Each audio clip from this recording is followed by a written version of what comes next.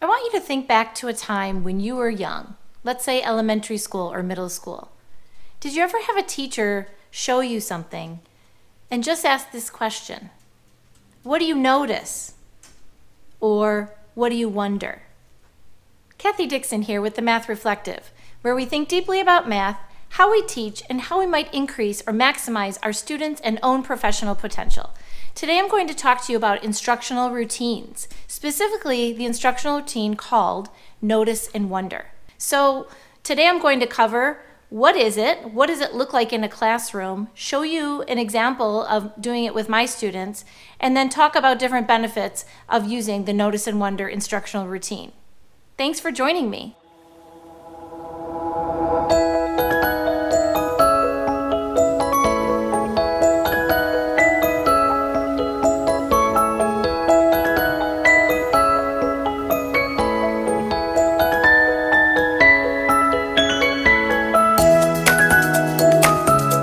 Now this instructional routine will work in any classroom in any content area, but I'm going to talk specifically about using it in math. I think for most students, solving word problems, or as some like to call it, real-world situations, pose a challenge to them. These are the most difficult problems for them to do, and they often just right away either take the numbers and kind of guess at an operation to do with them, or some students shut down and just feel like, I don't know how to solve these, or I'm not very good at these. So using the Notice and Wonder instructional routine can remove some of these obstacles. What I love about these types of problems, everyone has access to the problem and everyone could think of some kind of answer because we're not always looking for something mathematical that they notice or that they wonder. I'm going to show you a short clip now from a video of a recent lesson in our 6th grade math class this week. It is from Unit 6 on Expressions and Equation in Open Up Resources 6-8 Math, and this is the start to Lesson 3. So this would be the invitation to the math. In this lesson, we are teaching students about something called balance hangers to show equivalency with the equations.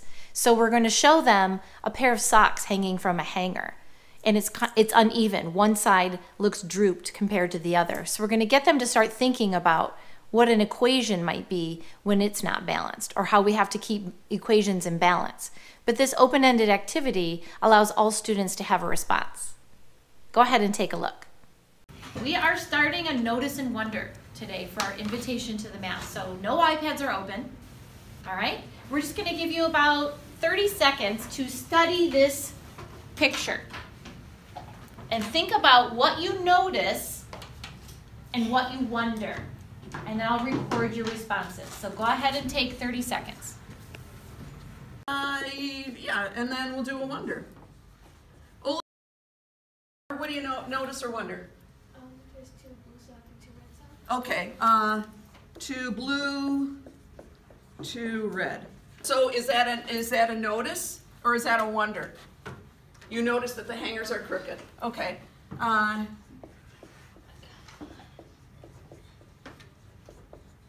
I love the crooked. Or what do you wonder?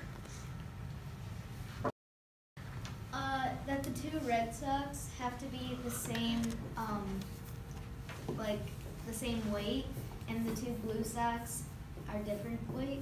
Okay, why do you think that?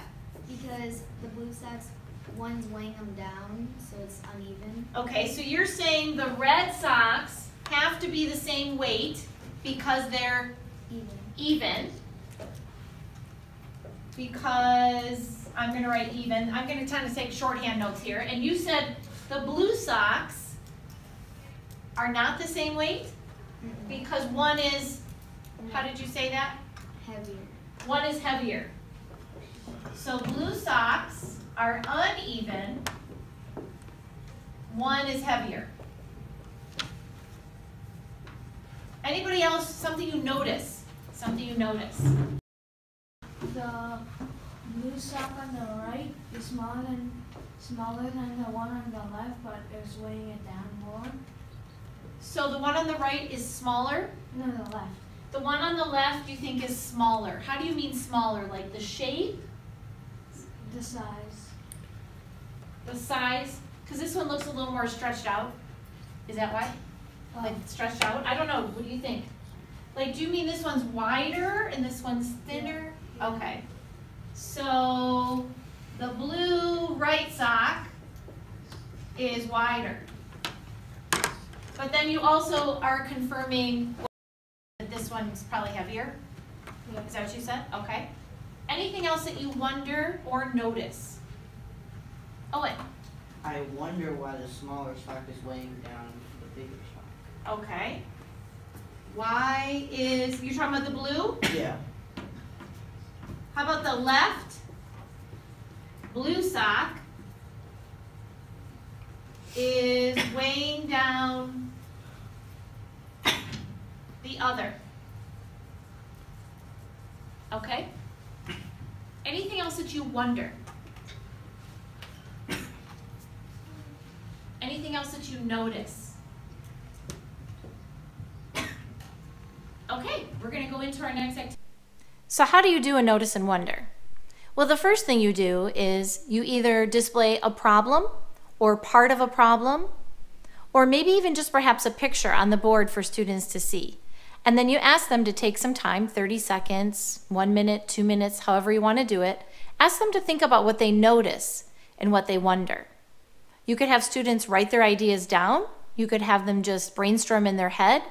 But there's definitely quiet time and think time where the teacher's allowing students to think about prior knowledge or any kind of observations that they could make given the prompt.